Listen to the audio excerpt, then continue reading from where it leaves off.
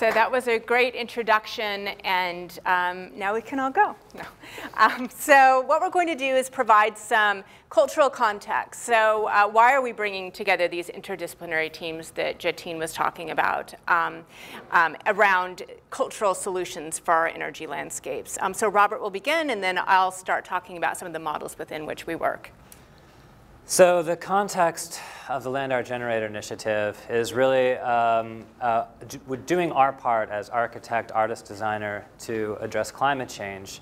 You know, scientists have been telling us since the 70s, and even those who worked for Exxon at the time, that we have to do something, that this is a real problem. Yet, 2017, we put out 1.4% more carbon into the atmosphere than we did in 2016. And 2018, we're on track to do the same. The recent report from the IPCC is yet another stark reminder that we are not acting, and we need to act. We need to start decommissioning fossil facilities, but yet still we're commissioning them. So what is the hang-up? Why can't civilization wrap its collective mind around this and actually take the action that's necessary? There are a lot of reasons for that, but the one that we're focusing on is that we seem to lack the cultural will to do so, and this is a cultural problem. These continued communications of the dire apocalyptic consequences that will come to us and our future generations to not acting, rising sea levels, heat map projections, mass extinctions, droughts, major weather events increasing. They are important to communicate, and they have done their job very well. However, at some point, they tend to cause the human brain to sort of shut down, and we crawl into our shell, and we just think, oh my God, this is the future that we're resigned to. There's nothing I can personally do about this. And what we fail to see is that what really drives human motivation and action and political will is to be presented with a new and better world, a vision for the future that we can desire, that we can want to have. I mean, Madison Avenue has figured this out, so why can't the global community around the science of climate? And so we're trying to do what we can to bring renewable energy more into the front of popular culture through art and design. We're bringing together interdisciplinary teams. We're learning from what we've accomplished in living building design. We're recognizing that the technology already exists, and yesterday we were reminded of that the work continues, and we keep getting marginally more improvement on the efficiencies and cost of these technologies, but we can do it today if we had the desire to do it. If we had the collective will that we had in the face of the threats of World War II, the world came together. We didn't ask questions about how much does it cost. We just did it because it's an investment in the future. So if you go back to the beginning of electrification, you'll find that all of our power plants were designed to be in the hearts of our cities. So people had an immediate connection to where their energy came from. These coal-fired and gas-fired power plants were designed by architects of the time to fit in with the beauty of the city and the normative aesthetics of architecture and art of the day. So much so that those that have been decommissioned because they were very polluting, and as soon as we could get them out of the city, we did, have been readapted into other uses, like the Tate Modern is a perfect example, but many of these are now condominiums, etc., because the shells are gorgeous. They had a connection to art and architecture. But as we were able to raise the voltage and transmit electricity more efficiently across long distances, we got these away from the places that we live and work, and they lost their relationship to art and to architecture. They became pure utility. There was no immediate need to have this cultural connection. And so now everyone has very little understanding of exactly where the electrons that they flip the switch on the wall, where those come from. And in the renewable energy infrastructure that we're building today, that connection to culture, to art and architecture, is still disconnected. It's been lost, and in some cases, that is being used as a tool for not in my backyard arguments. Just today, there's news about there are wind towers being taken down that were just installed a year and a half ago in Iowa because the community has taken them to court. Now, talk about doing the wrong thing in terms of carbon footprint. All that embodied energy that went into the construction and installation of those turbines is now being, I don't know where they're going to end up, if they'll be able to be used somewhere else or not, but it's definitely going the wrong direction. So how do we bring art and culture back into the imagining of our renewable energy landscapes, and how do we inspire the general public about the beauty of a post-carbon culture of stewardship? How do we create that culture today so that our actions can be reflective of that? So we, tackled with these ideas. We thought, well, what if we put out a call to interdisciplinary teams, and what would it look like if engineers were sitting down with creatives and really trying to troubleshoot this? And we've now held 5 international design competitions as our response to this challenge. Every 2 years, we put out a call to people around the world. It's a free competition. We work with different sites around the world, and really pleased to say that we have nearly 1,000 ideas sitting in a portfolio that represent probably well over 70 countries at this point. And what we're talking about here are large-scale public artworks that, yes, generate kilowatt hours of electricity, but at the same time really drive economic development, tourism, and STEAM education. And we will talk about some of that STEAM education towards the end of the presentation. But let's talk a little bit about the economic benefit of public art. So this is a project that is not one of our projects. It's artwork that was up in New York City for 4 months called New York City Waterfalls and cost $15.5 million to install. But it's estimated that that brought in $53 million in incremental spending. So there's really a strong case for the economic benefit of public art in cities around the world, and especially these high profile and rather expensive pieces of public art. So what you're going to see in a few minutes is our response to what that could look like, is public art that's also generating utility scale clean energy. We started the project in Dubai because we were based there and inspired by the landscape, and held our first competition in 2010. There were 3 sites, all urban gateways, 1 in Dubai, 2 in Abu Dhabi, and pleased to have been supported by Masdar, who put us front and center at the 2010 World Future Energy Summit. So this put us immediately in the face of the energy sector. In 2012, we shifted site typologies and went to former landfill. Fresh Kills Park at one time was the Fresh Kills landfill, 3 times the size of Central Park now as a reclamation project. So a real amenity for New Yorkers and a terrific canvas for our teams. In 2014, we were at a brownfield site. Just across from the Little Mermaid is an old shipyard. So again, we're shifting our site typologies and encouraging our teams to deal with the conditions and challenges of different sites and cities. In 2016, we were in Santa Monica at a coastal site just off from the Santa Monica Pier. So our teams had the opportunity to use technologies that they could not in past competitions, including wave and tidal, but at the same time, they were addressing the drought condition of Southern California at the time. We've just closed off Logie 2018 Melbourne, so we were in Australia this year, supported by the state of Victoria, for a site that's near the beach, St. Kilda Triangle. And this was quite unique in our portfolio because it's a site that has gone through 2 master planning stages in the last several years.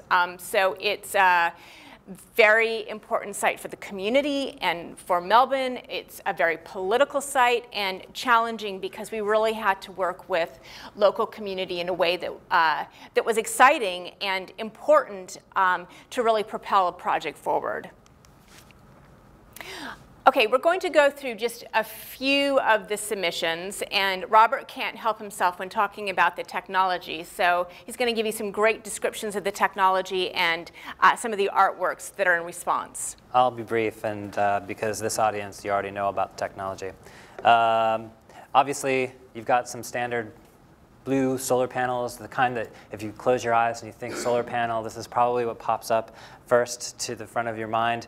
And if you give these to a team of artists and engineers working together, you get energy duck. So everybody loves a duck, and so why not have it power a neighborhood is the question here. It also is interesting because it is a battery. It allows water to fill the hull of the duck. It's duck belly in a controlled way through small turbines that create additional electricity, and then that water can be pumped back out, so it addresses the duck curve for renewable energy. So it's a way to educate the public about the potential for interesting storage technologies, and so that they can learn about the duck curve, but also it's a really great way to engage young people in understanding the potential for solar technology in different applications. Night and Day is the second place winner of the 2018 competition, and it is also doing a similar thing, celebrating the release of water from this, I don't know, do I have a, yeah. So here is a storage container that's made out of semi-translucent material. Water during the day there's a large array of solar modules that are hidden from this view here that face north there. And they, throughout the day, put electricity into the grid, but some portion is used to pump water into this container. And then in the evening, when the electricity demand spikes, the water is released and flows through Pelton turbines down this channel here. And the public can come out and sort of watch this daily event as an activity. So it's a way to think about how do we engage the public in a really visceral way with these technologies. And I'd like to take a moment here to remind everybody that the goal for all of these artworks is not the cheapest kilowatt hour. It's not efficiency per se, because these are first and foremost works of public art. Cities are building works of public art every day that don't generate any electricity. We're challenging this world and this culture to think about what if we use these technologies into these artworks that make our cities more vibrant and livable at the same time as they make them more sustainable. And this may help to contribute to the proliferation of the more utilitarian and cost per kilowatt hour designed installations elsewhere around us. But you don't have to limit yourself to the flat blue solar panels that come to mind when you think about solar. This is an example of a tinted polycrystalline module and a laminated solar panel. So there, again, is some slight efficiency loss with some of these technologies, but it's very minimal. And the value of having this versatility to use this as a medium for creative expression and in new and exciting ways is very great, because you can have these technologies weave themselves into public spaces where they could normally not otherwise go. Here you have the photovoltaic sun of the solar ecosystem in the center, surrounded by the planets. It is made out of that gold-tinted polycrystalline module and custom cell shapes to create this arabesque sphere. It's beautiful, blingy. Who wouldn't want this in the heart of their city? And it generates enough power to electrify 100 homes. The position of the planets around that sun is the relative position of the planets on the day that the UAE was founded. So it's an homage to that young country and their pride. So you have here that laminated technology. So these yellow ribbons are all photovoltaic cells, and they create sort of a stream of energy flowing down from a new hotel that's planned to be placed behind the Palais Theatre in St. Kilda Triangle. And they cover an existing highway called Jacob Boulevard, which today separates this triangle, this very important space in the city, from the water and the foreshore, from pedestrians aren't able to make that connection very easily. So it spans as kind of a cat park of energy to create this continuous public amenity in that space. And this is the winner of the 2018 competition. Hopefully, within the next 10 years, this will be constructed. I actually just want to point out the team for this particular submission, because it's a great example of what we invite, and our greatest ambition with the project is this level of interdisciplinarity. So you see an architecture firm, there is ARC Resources, John Bahoric Design, and RMIT architecture students. So, you know, the architecture firm really reached out and brought a lot of people to the table to help work on this project. Yeah. Moving on to the next generation of solar, you've got your dye-sensitized solar cells, organic photovoltaics, and these are really interesting because from an artistic perspective, they are any color of the rainbow, semi-translucent potentially if you use a clear substrate, and they can be used in any number of interesting ways. All of the pink ribbon that you see here proposed in this artwork is the organic photovoltaic material itself. So this is obviously the kind of power plant where you want to take your family for a picnic, not like the images we showed at the beginning of the lecture.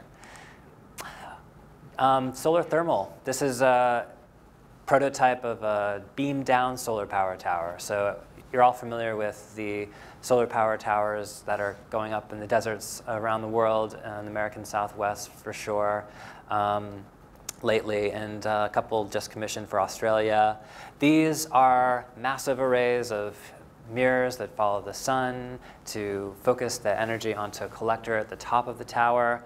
When we learned about these in 2008, it was one of the driving things that kind of sparked our imagination to start the Land Art Generator Initiative, because inspired by the tradition of land art in the American Southwest and then seeing these things going up, they seemed almost like unintentional works of land art, thousands of mirrors in the desert focusing beams of light.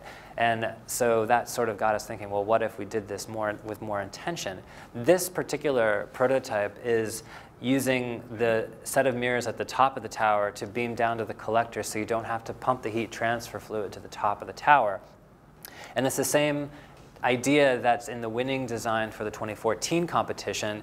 It's a solar hourglass to remind us all that there's still time to avert the worst effects of climate change if we can act together collectively. So again, it's an inspiring message about the beauty of our post-carbon future. It happens to also power 1,000 homes, and it engages the public with this technology. You can walk up to that beam of light, and protected by a structural glass cylinder, of course, they don't burn your arm off, but you can touch that glass and you can feel that heat and really understand the technology, be one with it, and have a cultural connection to where our energy comes from.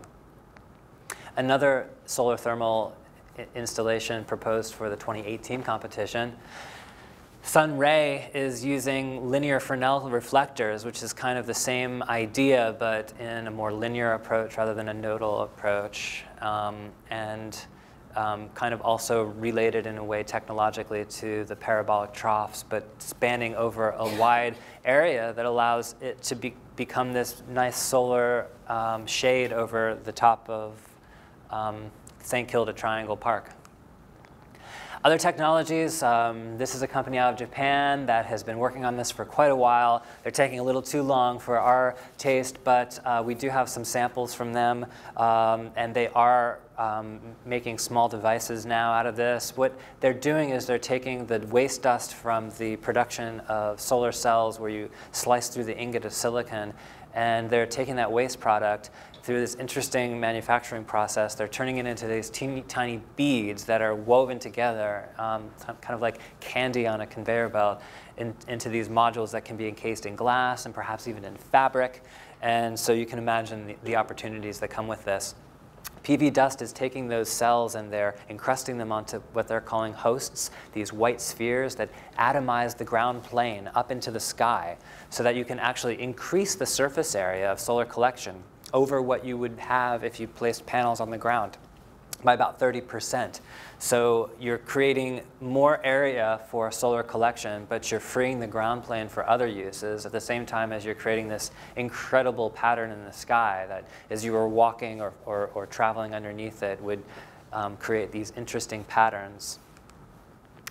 Moving from solar entirely into wind, these are some photos of compact acceleration wind turbines, which take advantage of the Venturi effect, where any fluid, when it's concentrated, will flow more quickly right at the rotor. These lenses do that. However, in the marketplace, this has had a bit of a rough ride because the lens itself is a lot of material and is expensive to make. And if you just make the blades a little longer and get rid of the lens, you actually can make more energy for less money. So this may not be the future of wind power, I don't know, but if you take that same idea and you bring it into the realm of public art, you no longer have to worry about that efficiency as much. You can see here these landforms are actually doing that same thing on the top of one of the mounds at Fresh Kills Park in New York City. These will channel the wind into these landforms, increase its velocity before they hit the rotor in the center. And if you look at this from the sky, it's an actual diagram of the windrows for that site with the larger landforms and turbines facing the prevailing wind direction. Piezoelectric, stacked actuators, linear alternators. We put out a field guide to renewable energy that tells these teams about all sorts of technologies that can cleanly convert natural energy and harness that energy and convert it into electricity. And so you can see that some ideas like windstock come out of that. And this is taking piezoelectric actuators and carbon fiber stalks that are sort of functioning the way that a field of grass blades waves in the wind, and a larger scale, so you can actually walk through this grass field as if you're an insect or a flea on someone's scalp, maybe, I don't know, but underneath the ground you have these linear alternators capturing that back and flow energy and converting into electricity. These can be placed very close together, whereas horizontal axis wind turbines must be placed much further apart from each other. So the energy density per land surface area may be similar, of course not as efficient in terms of cost, but it's art. This is an example of point absorber wave energy devices being used as the media for public art. And in 2016 in Santa Monica, we were able to take advantage of actual wave energy and tidal energy. So this is an example. It's reminding visitors in Santa Monica of the fact that the pier used to be a yacht harbor back before the Second World War. And so it's hearkening back to that aesthetic and creating this place for people to engage with the technology. And these are actually pretty great at generating electricity. The pipe is recognizing that water equals energy in places like Southern California, where so much electricity is used to pump water over mountains, and desalination is more and more in the conversation. And it's very energy intense. So the pipe is this new work of public art for the Santa Monica Bay, which uses these sleek solar panels along its skin to power electromagnetic desalination. It's designed by an engineering firm in Vancouver, Kalili Engineers, whose bread and butter is water treatment. So they know their stuff. They've designed this in collaboration with the architect. And what's interesting about this is that there's in the center this beautiful pool that's a public amenity. People can go out there and they can lay in this very high saline pool, which is taking some of the waste brine from the desalination process and placing it in a holding tank so that it can be slowly mixed with the surrounding water and released in a way that mitigates the environmental impacts typical of desalination technology. And that's a quick run through of some of the very large, ambitious projects that come out of our biennial design competition, which is blue sky, big ideas, very large sites, thousands of homes powered by these artworks. But we also work at much smaller scales too, because it's important that we engage local communities in the design of their own energy infrastructures. And so the solar mural art program is an example of that. This is a piece that was designed by a local artist in San Antonio called La Monarca. It is reminding people about the threats to the monarch butterfly, but it's also talking about the migration patterns of animals and humans across borders, as the monarch is very representative of that. And it is using the special film to create artwork on top of the panel. There's about a 2% efficiency loss in the conversion efficiency, but what a trade-off, because now you can place solar panels on the sides of buildings. West-facing buildings that have free access to sun are perfect for this because they'll generate electricity towards the evening when the demand is getting high. And you no longer have to paint your mural on the side of a building. Artists who want to tell a story and engage with the public can now do that onto panels that'll generate electricity for 30 years rather than chipping paint on the side of a building. And what we have found over the last few years, as these terrific submissions come in and we build the portfolio and build the numbers of people around the idea, is that it really feeds itself into STEAM programming for young people. This is an example of a camp that we held in 2015 for a group of kids age 8 to 17 who we took on field trips to a nuclear plant, to a coal-fired plant, and then we offset that with sustainable installations around Western Pennsylvania. And gave them a lot of lessons in energy science, art outside of the gallery, very robust programming that then led them to design and help to build a solar sculpture that is feeding into a community center in their neighborhood. So this was a 6-week camp, but we also see the benefit of running shorter camps with, say, a solar mural as the outcome. We're working with communities around the world well outside of the international competitions. So we're working with a group of Maasai women in Olorgesailie, Kenya, who invited us because they currently have no electricity, and their needs are quite modest. This particular group of women walk maybe an hour and a half to go charge their cell phones that they have to pay for. So it's really just some modest needs, and they are now designing some solutions that will be placed within their village. And this is a pretty interesting conversation, actually. You're about to... Oh, no, I think you're getting that. So in this area, there are a lot of renewable energy installations. So there's wind, wind plants coming into the region, solar plants. But what's happening is that they are cutting off traditional grazing paths, as a for example. They are taking up the land, traditional land of the Maasai, but none of this is feeding back to benefit the Maasai. And this is a story that we're seeing in indigenous groups around the world. So in the United States, certainly with the Navajo Nation, which we'll be hearing more from Bitta about next week in New York. So how do we bridge this gap?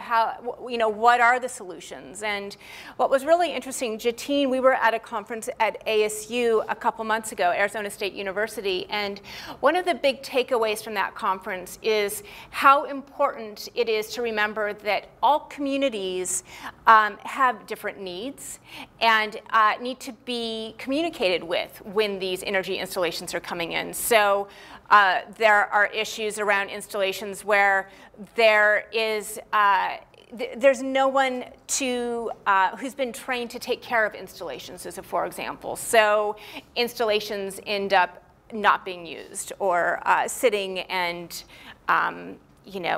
the problems pile up. So this is a particular project where we're trying to work on the front end and problem solve before the problems begin. We don't want the reputation of renewable energy in these parts of the world to become one that has a neo-colonial representation, which is unfortunately what seems to be just starting now. And you have, Europe thinking about taking the Sahara for all of its energy and things like this, which, you have to engage the people that live in these places where these infrastructures are going to be installed. And we have to stop looking at this first world versus third world, and we need to start flipping that paradigm and understanding that there's a lot of value that can be gained from understanding these cultures and what impact that will have on the design of energy systems for those places, so that we can look at our world as the high carbon world and that world as the low carbon world, and flip the value judgment that's being made in that language. And in this project specifically, the Maasai women artisans are actually helping to design these small wearables and small modules that are being ornamented with the beadwork that they create. And the idea is that they could actually have a place on the international market. I would want to buy a Maasai solar module that I can take camping, for example, or have for any other use, and then that income can come back to that community directly and sort of help create a sustainable economic model out of the international renewable energy revolution, rather than have this transition be just a completely negative impact on the lives of these folks. We have a report on our website on the Maasai Solar tab that, you know, I don't remember the group now. I think it's an NGO that worked with indigenous groups in the Kenya area, and it really talks about, there are case studies and interviews that will take you through some of the problematics of these installations. So if it's at all interesting, I would encourage you to go to our website and find that report that will be on the Maasai Solar webpage. And of course, these beautiful images that come in from our competitions really lend themselves to various STEAM programming. So our flashcards, art and energy flashcards that you see in the center are dual language, Danish and English, because they were done during our Logi 2014 project, where we use the submissions themselves to help teach young people about the renewable energy technologies, the science, the math behind it, but at the same time really understanding the cultural and aesthetic sensibility behind them. We do publications for every competition. We're very fortunate to have major publishers that we work with, and we create infographics and do a wide range of programming. Everything except for the publications are free and available to anyone on our website. And we'll end there so that we can have a few minutes to have a conversation. Thanks. Again, as I said, it's a small group, so this is an opportunity to have a conversation, questions, answers, comments that you wish to make. Anybody to start to reflect on what we just heard? Yes, the scale of the installations that I see here, is sort of, if I can use the word corporate, they would have that dimension to it. They would have, is there any issues in terms of the way that this information is appropriated, that intellectual property or other proprietary rights or trademarking would come into it? Yeah, it's I would like to think that this is the sort of thing that from this scale can actually live in the next 50 years be also available at the scale of one's own front yard. So, love this question and the way you're looking at it, because that's exactly how we look at it. We see that there's the potential for a sort of catalog that comes out of maybe 10 of our favorite submissions that are really pragmatic but can be scaled, in front of a corporate headquarters, scaled for someone's backyard. That's exactly right. In our design guideline document, we are very clear that the intellectual property stays with the team. That's the most important to us, is that teams feel comfortable submitting to our competition. And then every project, so there are a few projects that we're moving forward on right now that really would be in this realm that you're talking about, of scaling down and potentially being replicated around the world. So every project, we will enter into contracts with the team to make sure that everyone feels that their intellectual property is protected the way that they need it to be. And these publications are a record of the ideas. So they come out the year of the competition, and the teams are, very well credited for all of the designs. And should there ever be any future, they have this as a record. We're not helping them go through the actual formal intellectual property protection process, whether that be patenting or whatever. But for many of the teams that submit, that's a prohibitive process. So this actually helps record their idea in time in a way, and we feel very strongly about protecting that. So the level of detail in these publications is sufficient to provide somebody with confidence that the actual real team put this thing together, and there's a level of detail and description that, and then so if somebody really wanted to build it, let's say, and take that project to it, then of course they're going to work with the team and exactly. make the necessary Yes. arrangements and who gets what and how much. Yeah, and in the case so where this is like almost gives them profile, right? The yeah, publications. and many of the teams are still at university, and we would assist in the future stages with connecting them, putting out the bid for the detailed design services. We have very good relationships with companies like AECOM, where we have a board member, and so there's kind of a standing understanding that that whatever outside expertise would need to be added to the team, we would help to facilitate that process. And yeah, we have a couple books here, so you can see the level of detail. We try to put as many diagrams in the publication as we possibly can. And they're all done to a concept level of detail. So, and the process of detailed design would most certainly somewhat alter the final aesthetic result.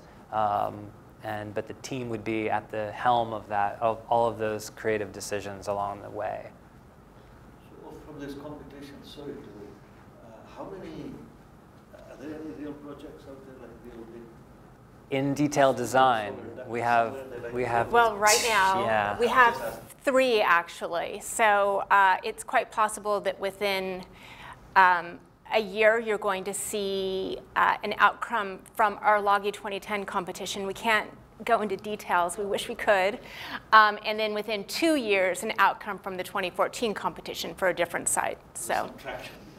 And while there are designs for sites that they're specifically designed for sites as a part of the brief, they are very easily adaptable to similar sites or other contexts or scalable. So we are in communications with developers and cities who see value in a project and want to bring that team in to design for their site. And again, in the process of which it may evolve. We also didn't mention that another model that we work in is an invited competition model. So you saw our international design competitions. You saw just a couple examples of our participatory design workshop type model. But we're also brought in Glasgow, Scotland, and Connecticut, US, are a couple examples where there's a desire to hold a competition, but to move towards construction rather than having it open to the world and open to scale, a site that's where there's going to be development anyhow, but they know that they want local talent to be involved. So we've put out a couple invited competitions, and those are projects that are moving forward.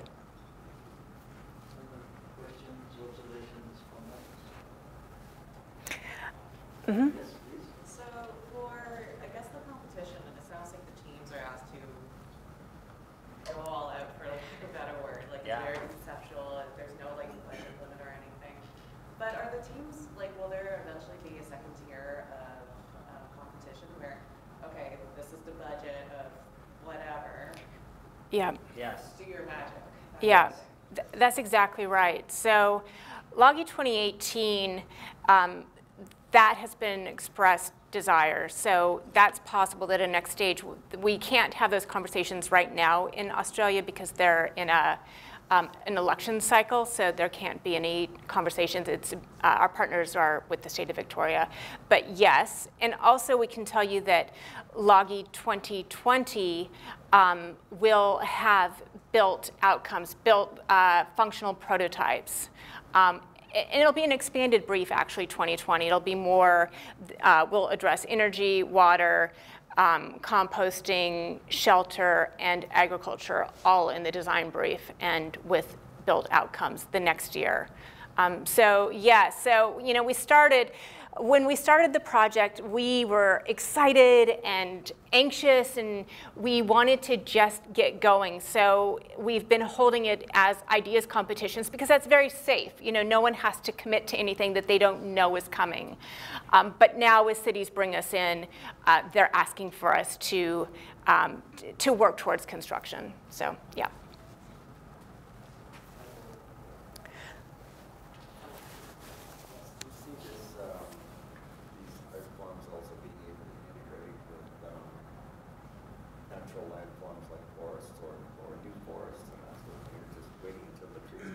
Yeah, that's a nice question. Yeah, that's a great question. We haven't had a site and design brief specifically around that, the idea of forestry, but it's been something that we have been thinking about.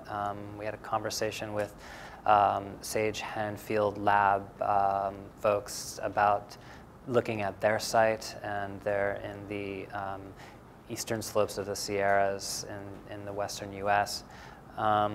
We're really interested in the idea of agrivoltaics, and shared land use is a big underlying theme for all of the ideas that inspire us, because whether that's recreation for people and a placemaking approach for shared land use with energy landscapes, or whether that's food production, or whether that's forestry. I think that these are the kind of solutions we need to be thinking about, because the land use requirements for 100% renewable energy future are significant, and we're going to have to be creative about how we merge those land uses together in a way so that we can conserve in a 100% natural way much of the land area that we need to conserve. So absolutely. If you have any ideas for competition along those lines, let us know. Certainly. Here's another one. Please. I don't know the technology or just the amount of light required to grow food that gets through glass, that gets, is there enough that gets through a medium that has color in it, has photovoltaics in it? Is there enough left over to get through to still grow things? Yeah, there are some agrivoltaic solutions that are opaque panels, but their spacing is such that it allows light through in a way that allows sufficient for production underneath. And I think it's very dependent on the region and the local climate, what your answer to that is. In certain places that basically you're altering the microclimate underneath the panel. In a place that is intensely arid and hot, then you may actually be bringing that to be matching a more northerly latitude by placing the panels above it. So it can be very symbiotic in a way, but if you're, every site's different, I guess is the answer to that. I was thinking Canada and Denmark. Yeah, in that case, you may need to have less light blocking, allow more through. If I may make an observation on, you touched upon it, this conflict, land use issues, and how we can begin to think in a constructive way about, to at least diffuse those conflicts. One thing that emerged for me fairly recently was I have a mentoring a student in Kenya. His PhD thesis turns out to be on the subject of the local public opposition to wind power generation in Kenya. Because they are in essence replicating similarly the model we did here in Ontario. Some of you may remember the opposition to wind farm, wind installation in southwest Ontario, which might better site nuclear power plants than you could do wind power plant. That's a level of opposition.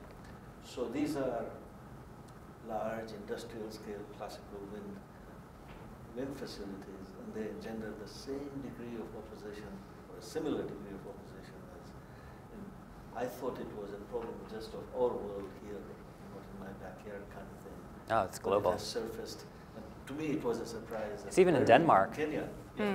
Yeah, I'd love to hear or read his thoughts and the results of his paper, because I wonder if, and speaking from what we witnessed there, my question would be around what the pushback is, what the reasoning is for. So in Denmark, when we were working there, where it's, you know, very rich in wind turbines, there was pushback. So there were headlines when we were working there about a bit of land where they wanted to bring in some installations, but of course that was wealthier landowners and they said no. So that's the pushback in Denmark, is by wealthy landowners, but what's the pushback in Kenya? I'd be really curious to see if, is it aesthetics? Is it because who is and who isn't benefiting from that?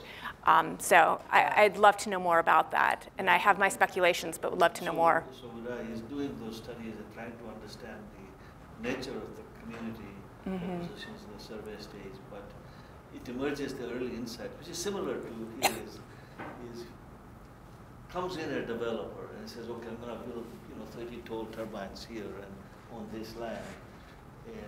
And where is this all going to? Someplace else, right? Right. So it's really an industrial scale, large power generator, although it happens to be wind turbines over a certain area. But the dynamic is still the same. Yeah. And that's where I see the potential for, I mean, I'm truly excited by the stuff that you do, is can we find a way to diffuse those conflicts and advance this thing? But I think that a key to that is community engagement or user engagement. If you don't want to, because well, who's the community is always a question, but user engagement. And this was really, again, the takeaway from the conference we were at Arizona State University that was titled Eradicating Poverty Through Energy Innovation, was that you have to talk to the user before coming in with these installations. It's that simple, yet something so simple is not done. People don't engage with the community. And it may be an opportunity to rethink how power purchase agreements are negotiated, because one of the things that has come to the fore in the design of cities and developments is 1% for the arts. So you're required as a developer to give 1% back to the public realm. And what if we had a 1% for the arts for energy installations, where there was an opportunity to take that 1%, which for large-scale installations can be a significant pot of money, enough certainly to engage the community, and maybe there's also 1% of the energy output. So if it's a power purchase agreement with a utility or with a company like Microsoft, maybe 99% of that is Microsoft's power to feed their data center, but 1% is actually a give back to the people that surround that wind farm, who now feel like they're a stakeholder. They're actually benefiting. They can, even though it's a small amount, it's something, and it's engaging them with the investment in the future, not only for themselves but for the planet. Good point. Any other question about something? If there are no further questions, then we will close the session. And I'd like to thank Elizabeth and Robert for Thank you. walking us through it. I've heard your story before, but it's always been a fast, clipped pace. I picked up a few new ideas as you got a little chance to talk through some details. So thank you very much. Thank you. Thanks and we'll for do it having again us. tonight. Yeah. Public library, come back again and listen to the same story. We'll try and change it up. We won't. Thanks.